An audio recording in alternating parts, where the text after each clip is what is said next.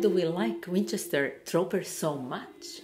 It's because I think it's one of the best kept secrets of medieval polyphony.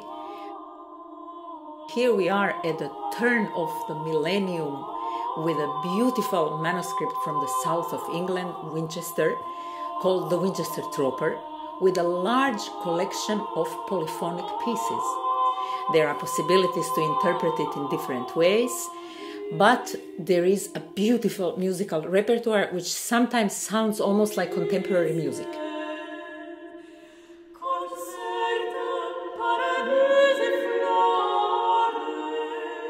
What we think of consonant and dissonant is very disturbed in this manuscript.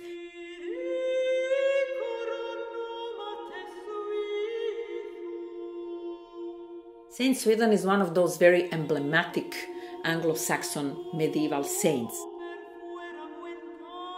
Many miracles happen at his grave. His cult is really very important. And there is another man who is very important at that time in Winchester. It's Wulfstan. He is the cantor of the cathedral in Winchester, and he is as well a wonderful poet in Latin. Really one of the most refined poets of his time. He wrote a very long poem in Latin. It's the life of Saint Swithun, written in beautiful poetry. I took the elements of this story. Since the story has no music, this is where I tried to create a musical language that would correspond to the music from the Winchester Troper, in which there are some pieces about Saint Swithun.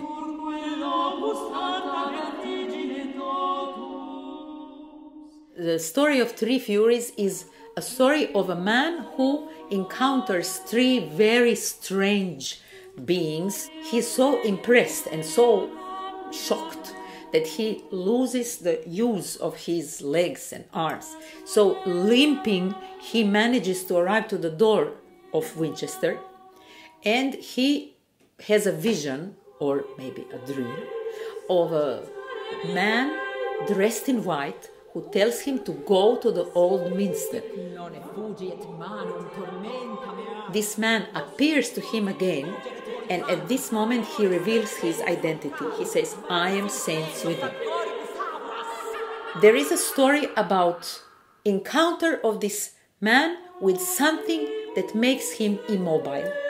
And that made me think about many things in our lives which block us, which make us incapable of moving, going forward. In this moment of vision and initiation and inner transformation, he becomes free and he can move again.